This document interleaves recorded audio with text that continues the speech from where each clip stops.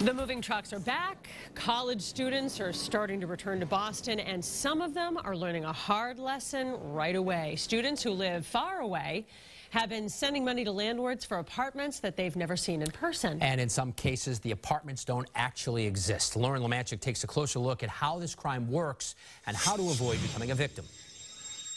It looked really nice.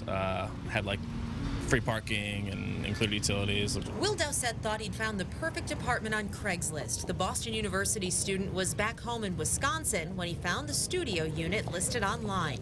He worked out the details with the landlord and wired the money. It was $4,200, so it was first and last month, and then a security deposit.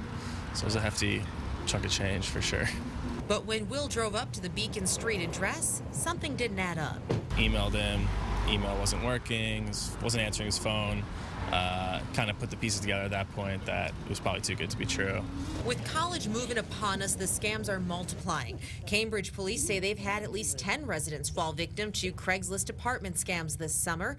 Boston's Inspectional Services Division has also recorded victims. They advise students never to wire money sight unseen for any apartment found online.